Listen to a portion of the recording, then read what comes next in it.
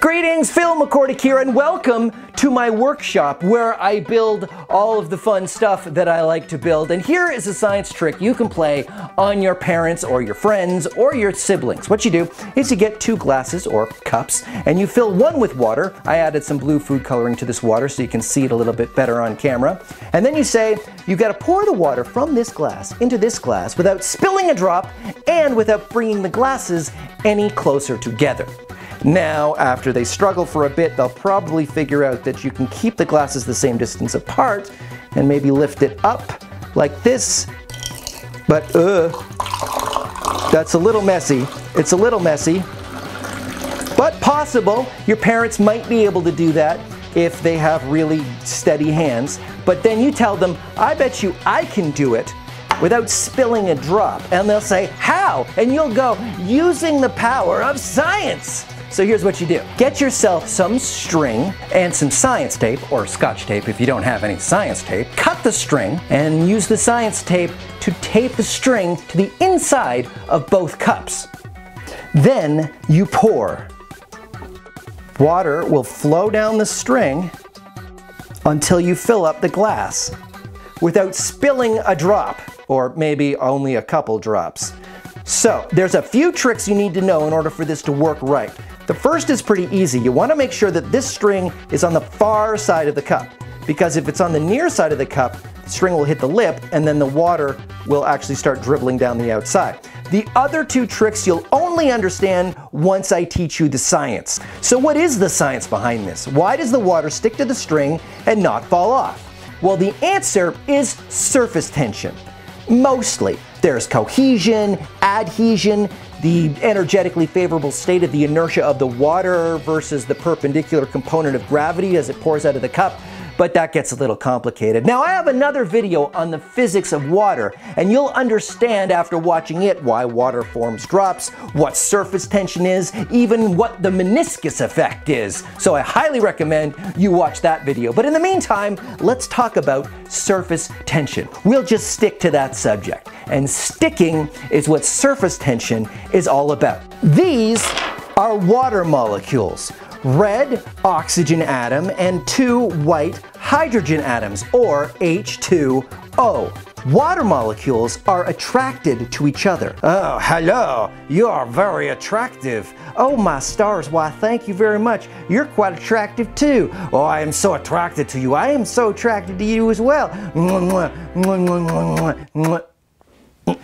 Right, well, what I mean to say is they're attracted to each other like magnets are attracted to each other. In fact, exactly like magnets, because the oxygen atom here has a negative charge and the 2 hydrogen atoms have a positive charge. So just like magnets, the positive and negative charges will attract each other, which means when you get a whole bunch of water molecules together, they're attracted to each other and they clump together just like magnets. Surface tension is caused by water sticking to itself like magnets.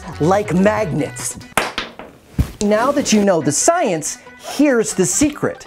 You have to wet the string first. You can't use a dry string, and now you know why. Because water likes to stick to other water because water is magnets. So if there's no water on the string, there's nothing for the water to stick to, and here's what happens with a dry string. See, it's not sticking to the string at all because there's no other water for it to stick to. The other secret is to pour slowly. Because now you know water is being attracted by magnetism, you can also guess that too much water means the water will be too heavy and gravity will win over that magnetism. Now that you know the science behind why this happens, it's time for a new segment I'm calling Experimix. We know that it works like this, so let's start mixing things up, changing things around, and see what happens. How about a different string?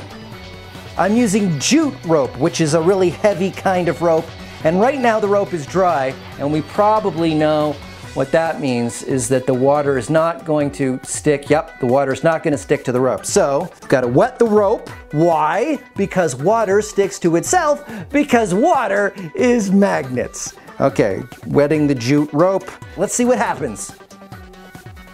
Oh. Hey. Look at that, it works pretty well. In fact, it works even better than the other rope. Now, why would that be? Probably because there's more rope, which means when you wet it, there's even more water molecules to attract the water molecules going down the rope, which means you can have more water molecules on the rope without them falling off. Hey, that's pretty cool. What happens if we change the angle of the rope, like we let it bend down quite a bit? Well, it looks like the rope can bend. It doesn't have to go straight, but there's a certain point where you're gonna bend it too much, I think, and then it doesn't work anymore. Okay, I've gone back to my first rope. What happens if we change the angle? What's the minimum angle you can pour it down the string? It looks like it doesn't work very well if the angle is really, really shallow. And I'm thinking the maximum angle is straight down. Yep, that stands to reason. What else can we do to mix it up? Oh, I know.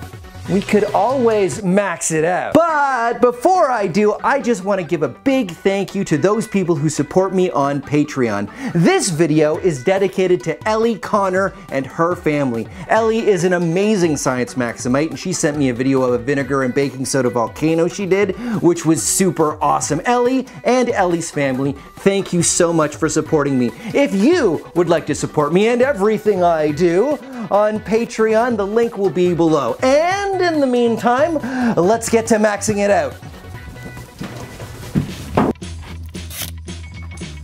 Maxed out bucket, maxed out rope, 2-story drop. Do not try this at home. Careful, careful. Getting the flow just right is tricky. Whoop. So I'm not going to do this one without spilling a drop. But I soon figured it out. And sure enough, the water trickled down the rope and dripped into the bucket slowly. The rocks are there so I didn't pull the empty bucket over while keeping the rope taut. I never appreciated how long it would take to empty a full bucket doing just a tiny trickle at a time. It takes a long time, in case you were wondering. But eventually I transferred most of the water from one bucket to the other. The whole bucket has been poured from here down the string into that bucket. And why? Because water is magnets. Thanks for watching. Don't forget to like and subscribe and share and send help because I've forgotten how I got up here. Rufus! Rufus, go get help! Go get the firemen and tell them that Phil's trapped on top of the tower. Rufus?